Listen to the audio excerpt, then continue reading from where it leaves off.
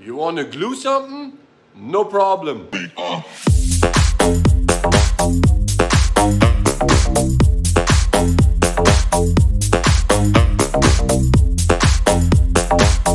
Welcome back to Oscar Overlander. Today we're diving in to the gluing process of 252 Sikaflex in detail. So we achieve the highest bonding strength out of this material. But first of all, I want to give the sales rep from Sika a shout out. I know he's watching. He said he will watch the video because he set me up with the swag, as you can see, and with enough primer. Now I will take that cap off so you can see me better in the light, you know. So before we get into the details, how we use this material, clean both sides,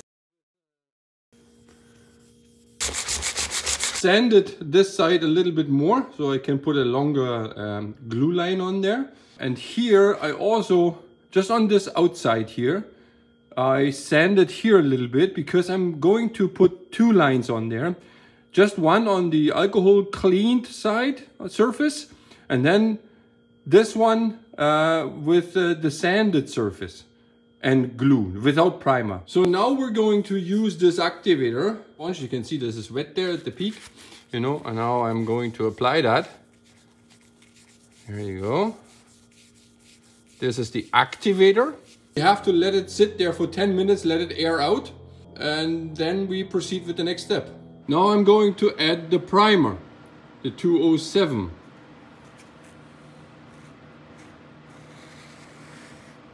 So the primer has to air out as well, minimum 10 minutes. And because we're not applying any primer on that side, so basically we can go ahead and apply the glue line. So that is the Sikaflex 252, you know, which we're going to apply now. V-cut on the tip, as you can see here. It's pretty tough to get out of here, so okay. Now we apply a line here on the sanded part. It's coming out pretty tough. And we're going to apply a line on the primer.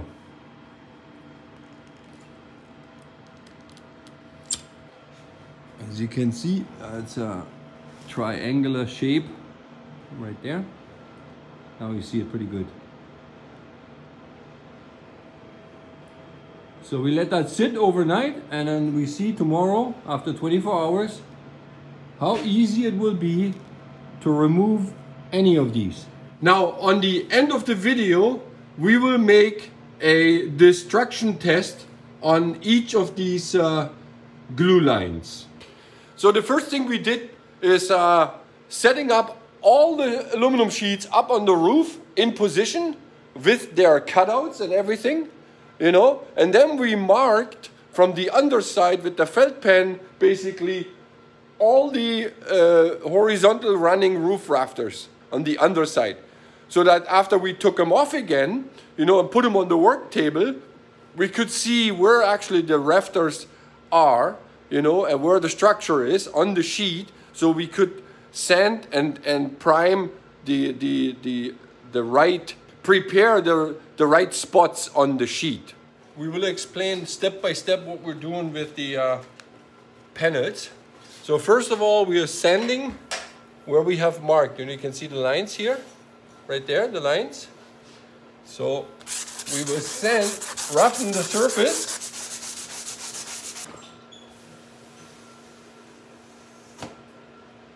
As you can see, right? This is all from our sanding paper, and of course the scrapes, like the aluminum chips which come off through the sanding process. Next we take the activator, Sika Activator 205, and a little spongy. Pour a little bit in here.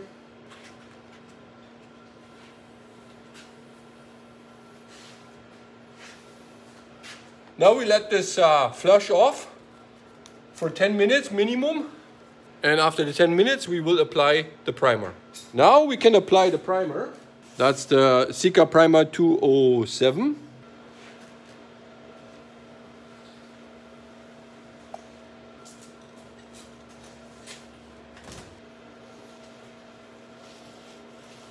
So the primer is applied all the way around. You can see here, all the way. Now we're going to sand the surface of the primer, you know, on the whole roof, all the way. And then we will give this a clean again, you know, like the primer dust. Clean it off with cleaning alcohol, with brake cleaner basically. And then we're going to apply the activator.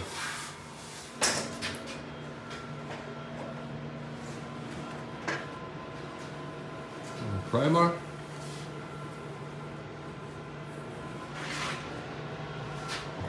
You can see we have a triangular shaped caulking bead right there all the way along.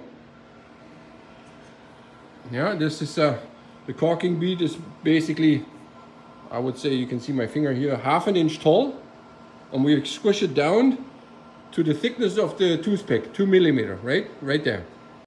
Okay, now keep it away from the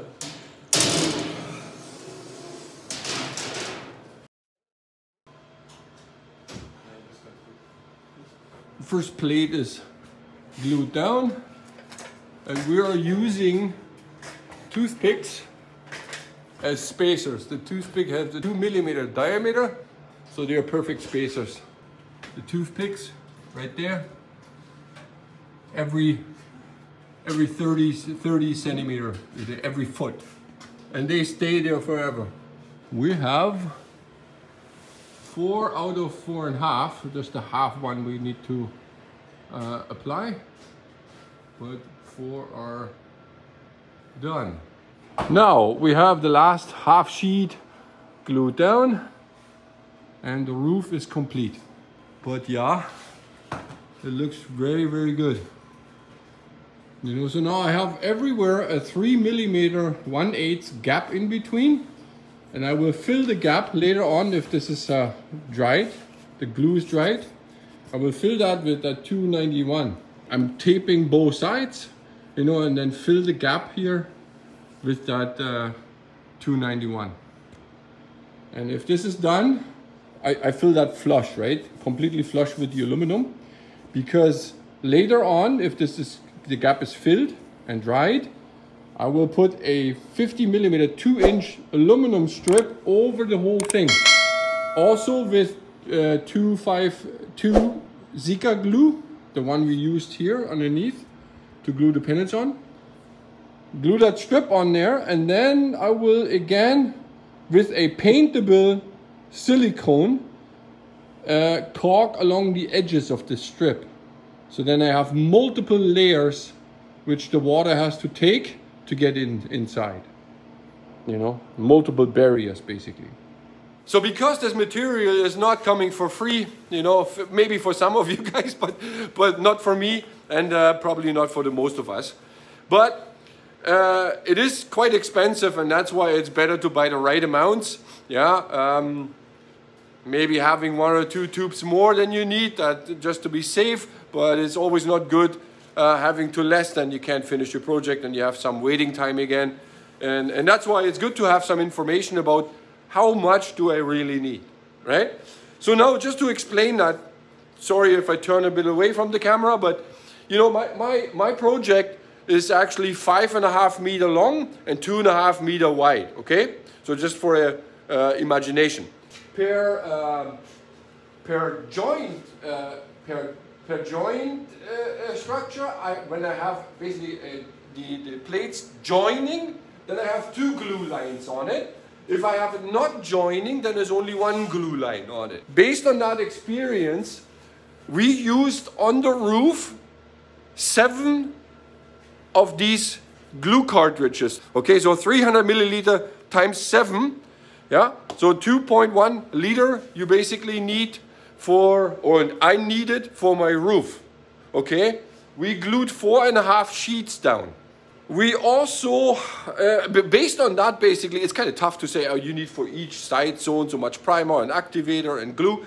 I can say it now, in case of the glue, we needed 7 cartridges. I was planning 8, so I'm basically bang on. I have 1 cartridge left, and yeah, that doesn't hurt me so much, you know, so that's okay. And I will multiply that basically for the whole project. You know, I know I need less at the bottom. There I need 6 cartridges, you know, and I need 8 for the roof, 8 for each side, yeah, and then 4 on the front and basically 4 for the back.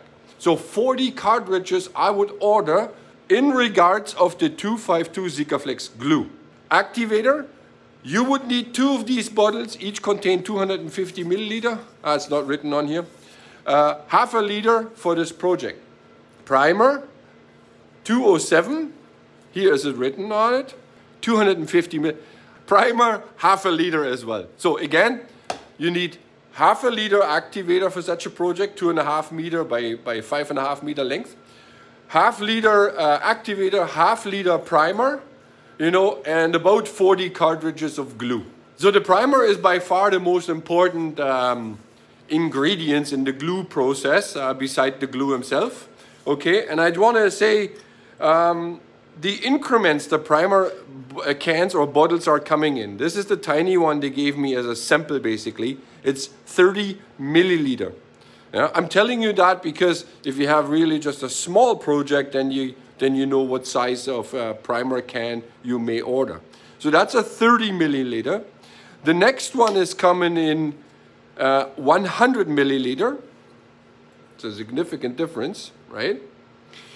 And then the next one is 250 milliliter primer. And there's also a 1 liter can available. I think the 1 liter is then the biggest one. Okay? There's a V-cut in it, and that has to be that way. So if you put it onto your cartridge, the V-cut always, when you apply it, it needs to show away from you. These type of nozzles, they're coming with the cartridges. If you don't have them, it's easy to cut such a V-cut into a normal caulking tip. The glue requires basically a minimum of 2 millimeter glue thickness, because it is a glue which stays elastic, yeah, but has a high bonding strength, but it stays elastic, and that's why it's specially made for automotive, you know, because we have constant earthquakes on this whole thing, right? Because it always shakes, and therefore I was planning to use these glazing packers. The blue ones here, they have 2 millimeter in thickness. But when I tried the first time placing them, you can see it occupies almost the whole width of the steel structure, right? So, and then I thought maybe I cut them in half, and it's all too much work. So the next idea was basically those ordinary toothpicks, and I measured them, and it showed me it's perfect 2 millimeter. I hope the camera can pick that up. It doesn't take much space away, you know, but it ensures that I have the 2 millimeter glue thickness between the aluminum and the steel. Yeah, and it is very, very important that if you have a steel structure and you clad it with aluminum, that the steel and the aluminum is not touching each other. They should not come in contact. Why? Because it will provide galvanic corrosion. So for the sake of the video, I will not explain now in detail what the galvanic corrosion is. You can Google it, you know, but it's basically a electrochemical reaction between an active and a passive metal. Yeah, the electrons from the active metal going over into a passive metal, and that weakens the active metal, and it starts corroding. That's where you see it when you use steel screws going through aluminum. Around that screw head is all corroded. Even if aluminum can't rust, but it will corrode. Now, it's more than 24 hours that this has been cured, you know, and let's do the test now, how easy they are to remove. So let's try the obviously easiest one, the one without anything.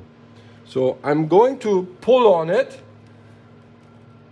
and that is pretty hard, but oh look, as soon as you have it started, you can remove it almost 100%. Look, it's coming off. I don't have to pull hard on it, and snap, it's all off. So that is obviously not very good. Now let's try on this one, which we have sanded only. No activator, no primer, just sanded. Okay, let's see how much difference there is. Yeah, it's different. Oh, I have to hang into it. But I gotta start now, you see? Can you see? I hope you can see it. Oh, my finger, yeah. I almost knocked the camera off. So it is harder, definitely harder to pull it off. But I still can remove it, you see here? It's coming off in pieces. So I think that's good enough. We know, you know what I'm going to do. No, it is coming off with significant more force. You see here? Now, and off it is. So, yeah, it's coming off as well, but not so easy as this one was. Now let's pull on this one with the primer on the right side. So as you can see, the milky spot here, this is the activator. Yeah, and the black stuff, this is the primer.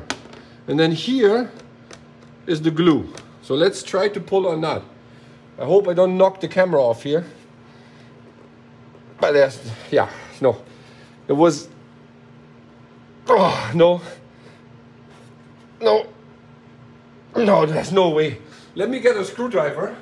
So let's try it with the screwdriver. To, like, oh.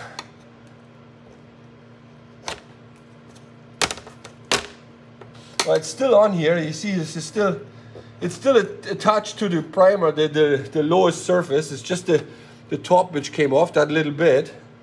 But there's absolute no way to pull it off by hand. No. No. Not even if I rip it with a plier. Let's try that. Let's try to pull it with a plier. Oh. Yeah, I just ripped the top off as much as I could grab. You see here, the bottom part is still on. This is still on here. You know, the glue. So, as you can see, this is a significant difference, you know, to that, or to that, even to that, you know. But this is really necessary and really good stuff. You know, it's like, if I be hard on it, like, oh, and it's still the bottom is still on there. You know, yeah, I think you get the idea.